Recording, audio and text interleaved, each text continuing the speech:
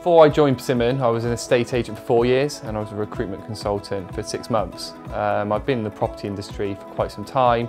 Did both lettings and sales, and I decided to get into recruitment. The reason why I joined Persimmon is just on the basis they offer a really good career and the training's really, really good.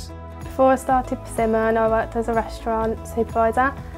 I did start in university and I didn't like it, so I did quit and then stay at my job. But my friend told me that this would be a better career for me to choose.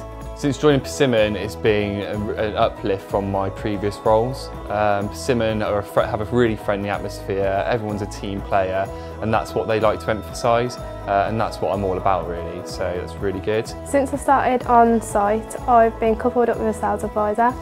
I've found it really helpful working with somebody. She obviously showed me around what to do, and I've showed people around houses.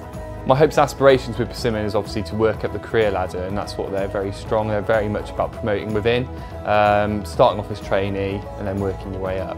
And that's what I liked about them, that's what attracted me to them.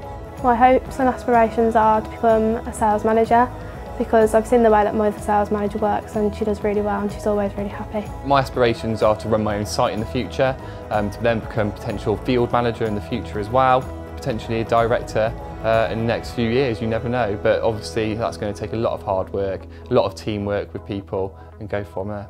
I'd advise people to work at Persimmon Homes if you want a career working with people, making people happy.